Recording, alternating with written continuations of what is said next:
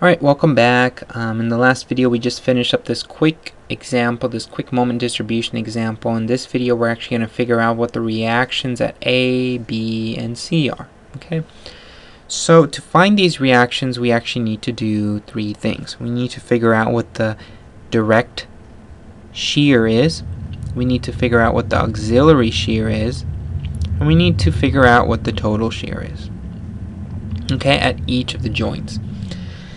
So to find direct shear, we basically look at the span and we treat the span, just the span, as a simply supported beam. So if we looked at A, span A, let's see where I can do this. Do it up here.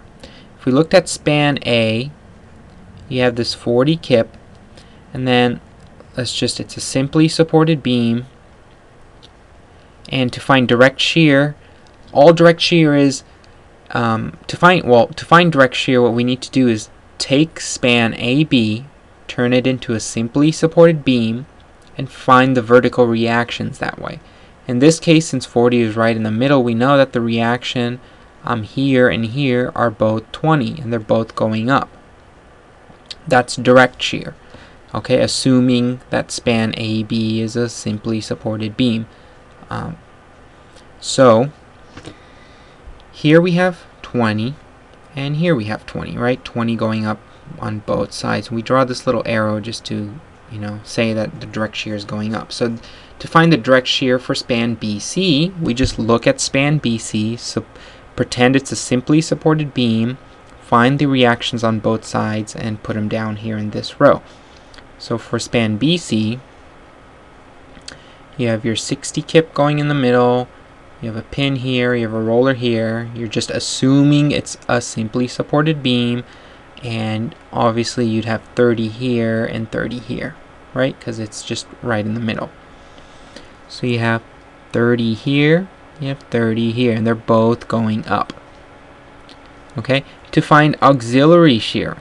Auxiliary shear is the sum of your moments on the ends of the member times -1, that would give you your direction, divided by length of the span. So if we looked at span AB, if we looked, let me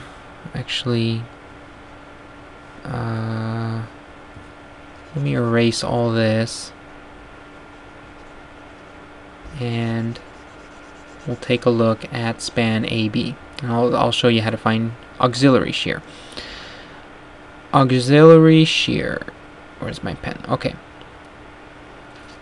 so if we looked at our summation of moments row, which is this row right here, on the left side we had a -87.5. So remember, our assumption is always clockwise, but since it was negative, it's actually going counterclockwise. 87.5.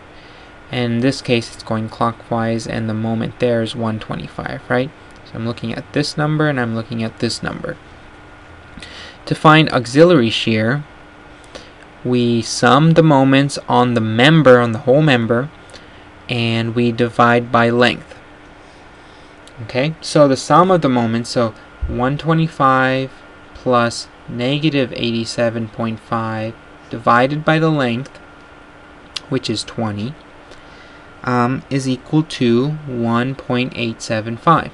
So the auxiliary shear on that span is 1.875 here and 1.875 here. To figure out the direction, we sum the moments and multiply by -1. Okay, so we had a positive 125 here, and we had a -87.5 there. And if you add those two together, we're actually going to get a positive value, right? 125 plus or minus 87.5 would give us a positive value.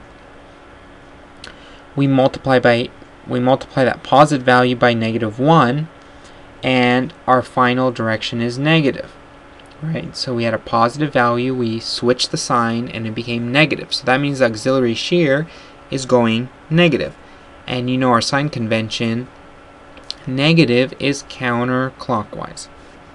Counterclockwise. So that means the shear on the right side is going up and the shear on the left side is going down. It's counterclockwise. Okay?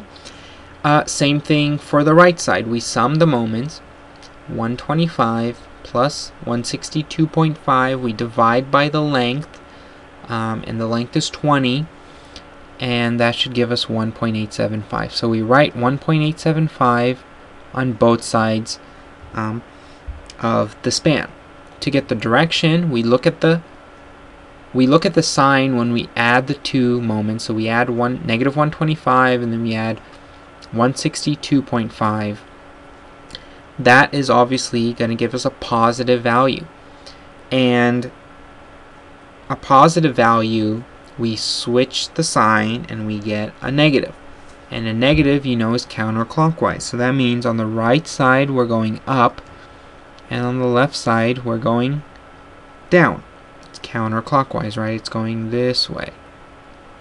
Okay, so to find auxiliary shear, we sum the moments, divide by length, and switch the sign to get the actual sign for the auxiliary shear, right? So total shear, you just, let me do that in blue, you just sum the shears in that column and the sign will tell you whether it's going up or down. So 20 plus the 1.875, but the 1.875 is going down, so it's negative.